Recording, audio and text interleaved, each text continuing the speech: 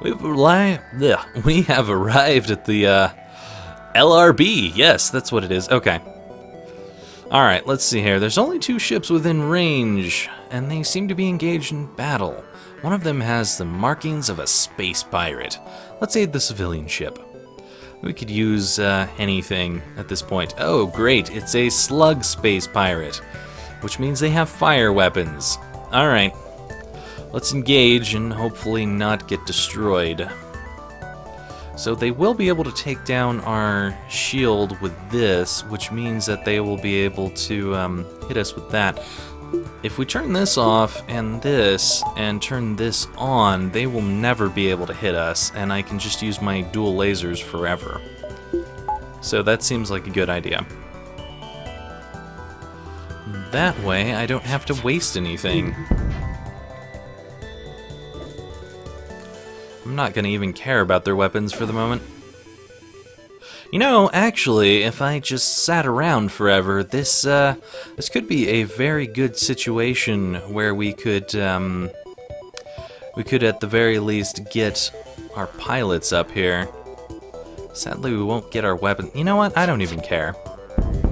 I'm just gonna keep going. Let's kill these guys quick. Hey, we got an upgrade anyway. It's all good. Let's take out their O2. Get rid of their oxygen. Considering we can't get killed by these guys, and they can't repair their oxygen. Oh, yeah, I forgot about that. Well, we got a defense drone Mark II out of it. Alright, let's contact that civilian ship. They're probably gone by now. I wasn't thinking about this going on. The ship just seems like it doesn't have that weapon anymore. Oh, hey. They respond. It's a good thing you came when you did. We'd be dead otherwise. I'm a shipwright, and I'd like to help you like you helped me. They offer to install a piece of equipment on our ship. Hey, a heavy laser Mark II. Nice. That is very nice. Let's check out this heavy laser. Ooh, it's one of those. That's very, very awesome. Problem is that it's very heavy to power. But that is a nice weapon. I'm definitely keeping that thing around. Alright, well, I can upgrade my power a bit here, and that will allow me to turn the Lido back on. So that seems like a good setup for the moment. Let's check out what kind of sectors we've got on here.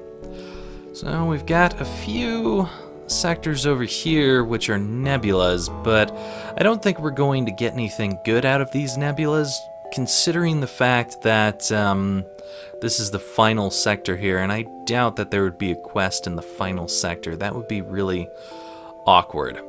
However, there is a nebula here. We might get something out of that. There's a couple hostile sectors here which we might get something out of too, so I guess we're gonna go down towards the rebel-controlled sector, which is not my favorite sector in the world, but hopefully we'll get something good out of it.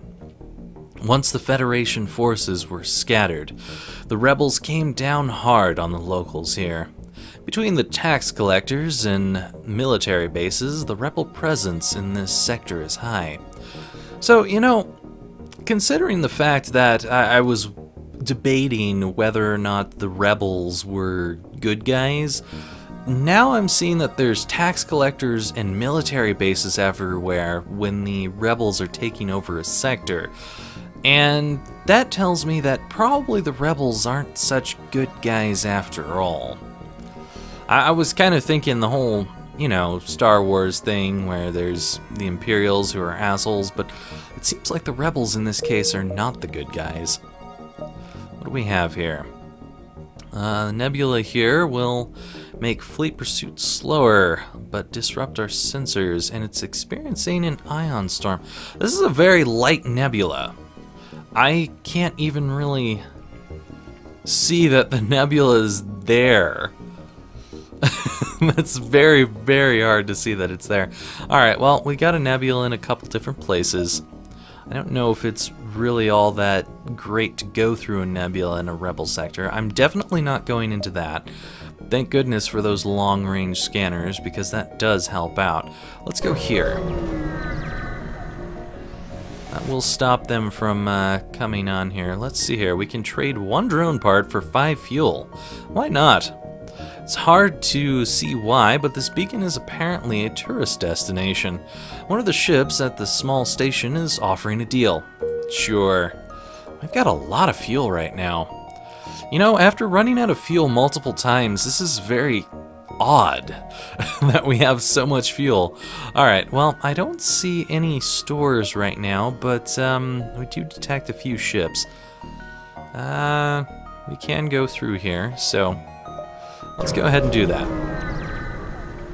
Let's check out what this ship is.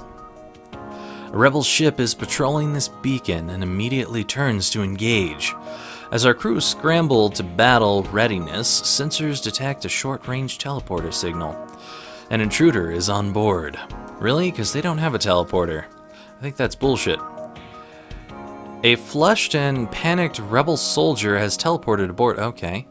The rebel, who appears unarmed, repeatedly declares his peaceful intentions. It seems the rebel life has lost its charm. Alright, well, let's accept his proposal and prepare to fight the rebel ship. It might be a trap, but let's find out. Relieved and lightheaded, our new crew member gets to work as the rebel ship attacks. Okay. Okay, well, we got Lana on here. Lana Lang for the win, I guess. Well, that's nice. I was not expecting to get a crew member out of that. I have never seen that particular event before. It's quite possible that maybe that DLC that everyone's been talking about has been enacted. We've got life signs in here. I'm guessing that those aren't drones, but I'm also guessing that there are drones on board this ship. There are a lot of crew members, so I don't feel that teleporting onto their ship is a wise idea. However, they can't make it through our shields whatsoever right now. It seems like this might be a good time to just let things slide and get some good stuff out of this whole situation. So we'll be back later. Bye for now. Okay, well, I didn't do everyone because we've got a lot of crew members, and I figured I would just finish this guy off before waiting forever and ever and ever. So let's get rid of his shields, because once those are gone, he's going to be a lot easier to take down. Also, while I was sitting here and thinking about it, if I power up this weapon once more, then I'll be able to use the heavy laser on its own, and that might be a good thing to have around. We'll see. This guy is definitely making me miss a lot of shots, but hopefully this will do some serious damage when it comes around.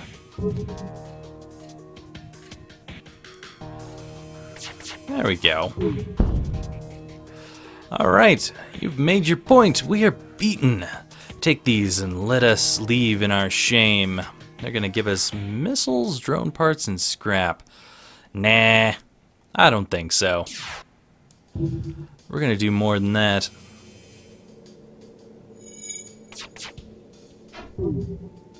If I can actually shoot them, that is. At least their O2 is going down somewhat.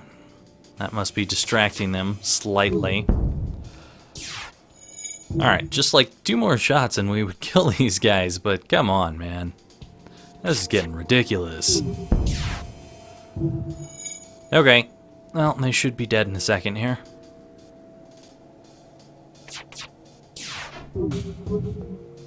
Or not? Okay, there we go. Lots of death. Alright, so we still got missiles and drone parts, but we got a little more scrap, and honestly, I was more interested in scrap than I was in anything else. However, I have come to the end of my time right now, so I am going to try out a feature that I have not tried out, which is the save and quit, and we'll be back a little bit later. Hello everyone, and we are finally back again. I noticed that at the end of the last video, I said I was going to try out something I had not tried out before, and to clarify that, I meant that the save and quit was not tried out during the playthrough. I actually know exactly what it does, but I'm going to explain it real quick to you guys because this is kind of an interesting feature in how it works. You can't save and quit in the middle of a battle ever. Not ever. And if you just exit the game while you're in the middle of a battle and you come back to the game, your ship will be completely gone.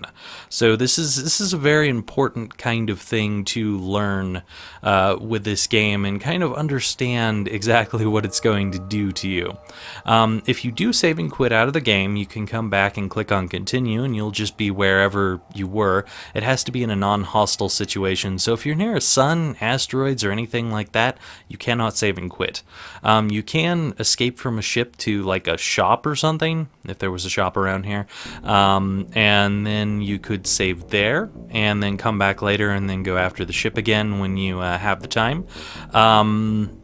If you have saved and quit and then later on you just exit out of the game without doing save and quit again, you will not go back to your previous save. When you load up the game, your save is instantly deleted. So basically, you're loading up your save and you need to start playing or save and quit again or you're gonna lose it. Just a little tip for everyone who doesn't really realize how the save system works in FTL. I, on the other hand, do know how it works. Let's get going though. See what we got out in this universe. Federation sympathizers, contact us as we arrive. We know your mission should be secret. Don't ask us how we know about it. Take this schematic. It's all we can do to help. Okay. Just random drone schematic. Awesome. I don't even have drones, man. Why do I keep getting them? Let's check out what this distress signal is, shall we? I guess I should turn on the Lido missile for the moment, but, you know. Once we've arrived at the location of the distress call, a civilian ship hails us. Thanks for responding to our beacon. Our FTL navigation has gone haywire, and we can't plot a course to the nearest depot to get it fixed. Could you lead us there? Sure, why not? Giving us 13 scrap as a bit of a down payment, and they'll use our jump signature to follow. Sounds good. Oh, hey, a store over here. I think I'm gonna go here and then I'll hit up the store, and there's a couple of other beacons I can go to before we actually hit up the quest. We'll see what we've got going on at this store here. Alright, a Federation encrypted signal is being broadcast from a nearby planet. Let's find out what it is. As we approach the signal, we receive a message on a rebel channel. I knew we'd catch some Federation fish with this signal. Prepare to be boarded, scum. Alright. A couple of bastards trying to board us here. How do I want to do this? You know, I think I want to have you as a backup here. We don't really need the weapons to be up that high because he's only got a single shot laser. So he's not going to be able to do anything to us, and I'll just auto-fire that there. Don't you go after my doors, you little assholes. That's not nice. Alright, let's make sure we take care of these guys pretty quickly, and things will be fine. I may actually just move Bly down here so he can be a bit of a backup, because honestly, getting hit or missed right now does not really matter. So, at the very least, I can just switch out my people and keep my doors completely intact. I don't know why, but it seems like everyone who boards our ship is always a lot more powerful when it comes to combat. I guess they're probably more combat ready since they've probably been running around the stars, and we've just got some new people here.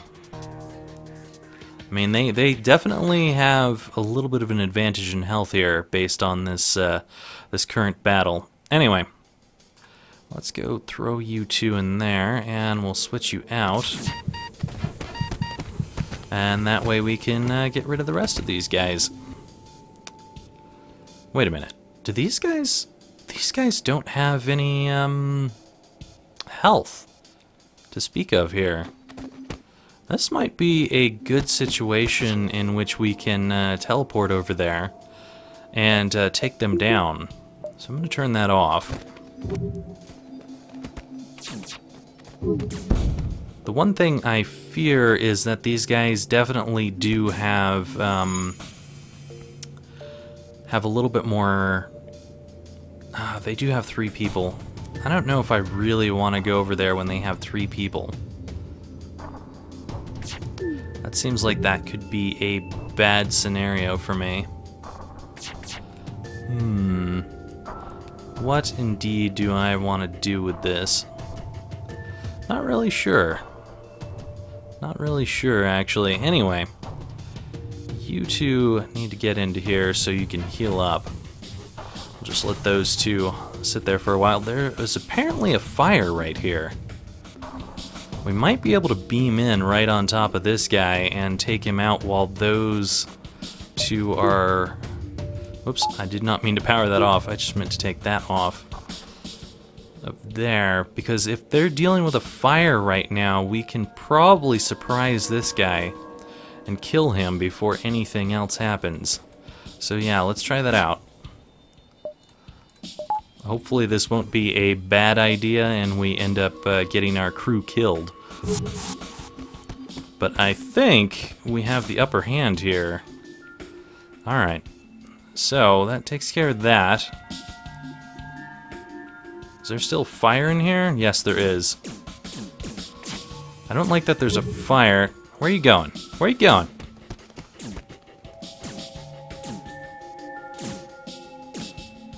Come here, buddy.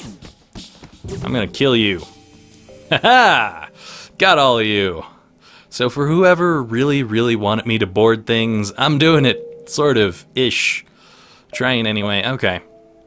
Let's pull you two back, because I do not want you to die over there.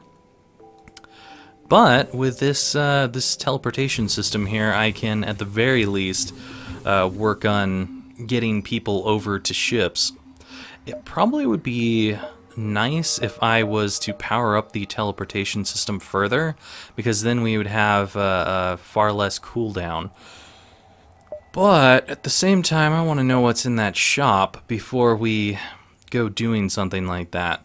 There's also another distress signal here. If I go to another distress signal, I might ruin the current quest. Let's go check out what's here, though. What do we have going on at the store? We discover a resupply station. Let's find out what they got.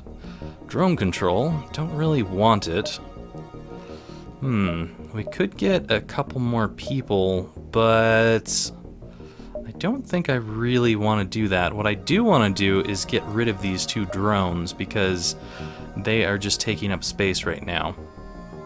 I